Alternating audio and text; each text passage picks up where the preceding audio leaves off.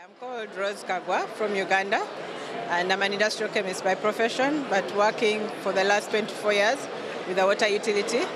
serving in different capacities, starting as a water quality analyst and now growing up into leadership and heading one of the directorates. Starting as a young girl and having a passion for sciences, at one point you would wonder whether you've made the right career choice. Serving in an organization for 24 years without moving, but beginning to see the impacts that you have in terms of service delivery for water and sanitation, helps you know that every day you wake up you're actually serving, and it's a God-given job to give and provide to people what they really need. Coming from Africa, where as many people may not know, many women spend half the day and children fetching water, carrying it on their heads,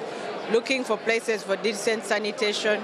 When you can contribute to that change, it overwhelms me, and the award is so meaningful, especially at this time as we are looking at the SDGs and trying, like in Uganda, the target that the government has set for us is that by 2020 it should be 100% coverage for water.